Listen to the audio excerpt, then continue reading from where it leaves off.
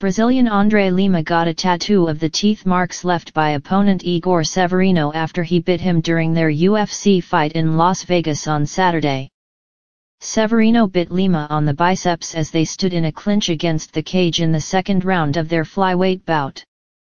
Referee Chris Tognoni stopped the fight and the incident was reviewed before Brazilian Severino was disqualified and the win awarded to Lima. UFC President Dana White offered 25-year-old Lima a bonus following his debut fight and then said he would double it to £50,000–40,000 after seeing the tattoo. "I was going to give him 25K, White posted on Instagram. "Now I'm giving him 50K, this is awesome." Lima wrote, "It was so insane I had to make it permanent. A debut to remember. Thanks boss Dana White.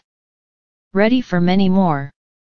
Severino, 20, has reportedly been released from the UFC by White, who told journalist Kevin Iole, "Those were two up-and-coming undefeated fighters.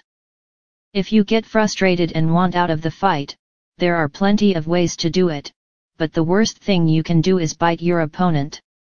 Now you get cut and lose the biggest opportunity of your life.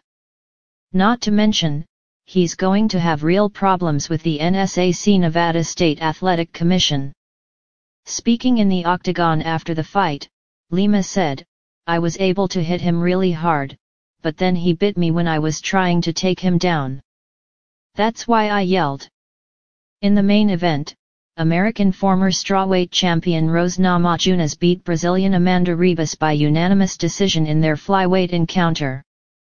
On the undercard, British heavyweight Mick Parkin defeated Nigeria's Mohammed Usman, the brother of former welterweight champion Kamaru Usman, by unanimous decision.